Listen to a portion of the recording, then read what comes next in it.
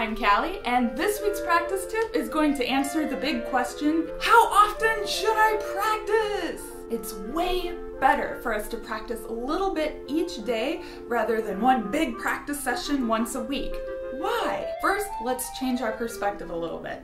Let's pretend we are an athlete training for a big race, such as a marathon. We wouldn't train for a big, crazy, scary race all in one weekend, right? It would be way too stressful for our minds and our body. Think about what actually happens to our bodies whenever we practice. We're putting our bodies under a lot of stress. We have embouchure, we're doing crazy things with our tongue, our throats, chest, abdomen, fingers, whatever it is for whatever instrument you're playing, chances are it's a pretty unnatural movement. So why would you put your body under all the stress of practicing 3 hours on a Saturday morning when you could space it out over the course of the week?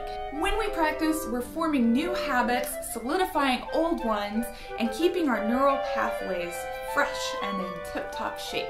So, do yourself and your brain a favor. Pick a small chunk of time each day with the single-minded goal of getting better at your instrument. I promise, if you do this a little bit each day, your improvement rates will rise and your stress level will fall. Thank you so much for watching, and as always, happy practicing!